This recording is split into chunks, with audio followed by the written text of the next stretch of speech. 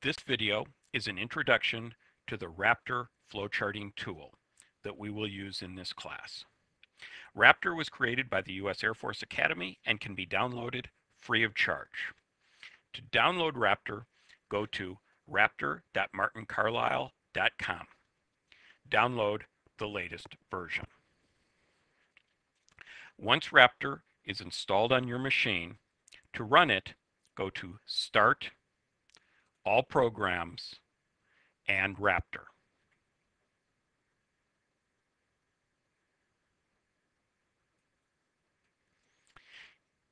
You will see a window that looks like this.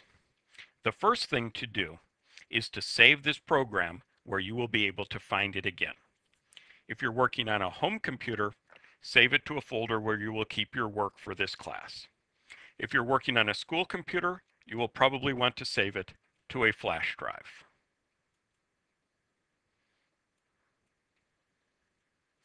I'm going to call this gross pay. Next, add a comment to this flowchart, which includes the program name and your name. To do that, right-click on the Start symbol. Select Comment. Then enter your information. Then click Done. To add other symbols to our flowchart, first click on the type of symbol and then click where you want to insert it in the flowchart. I will add an input symbol between the start and end ovals. I click on Input and then click between the ovals. Now add details to the input symbol by double-clicking it. In the top box, enter a prompt such as enter the hours worked in quotations. In the bottom box, enter a variable such as hours. Then click Done. Now let's add another input for the employee's pay rate. Double-click. In quotations, enter the pay rate, and the variable will be called pay rate. Make it all one word without spaces. We will now compute the gross pay. To do that, click the assignment symbol and then click below our last input symbol. Double-click on our assignment. In the first box, put the name of a variable that will hold the result of our calculation. In this case, gross pay. In the second box, we put our calculation. Hours times pay rate.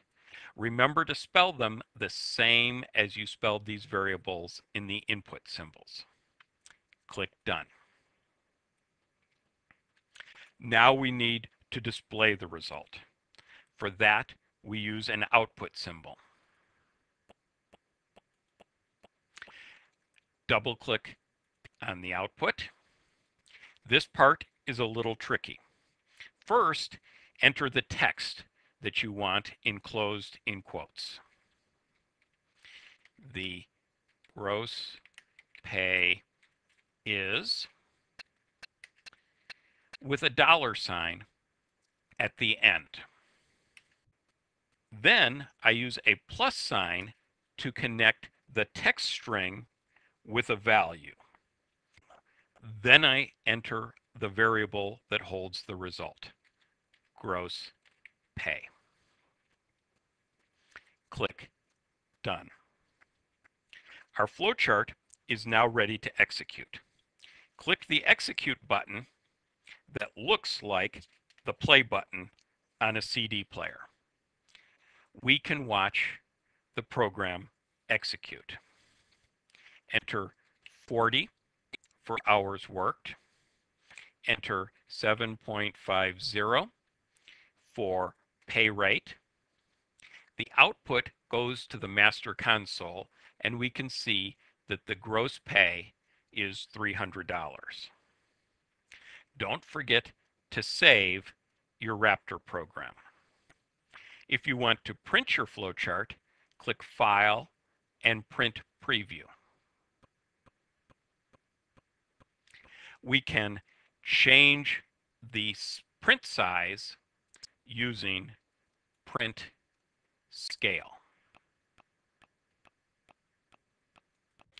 This concludes our introduction to Raptor.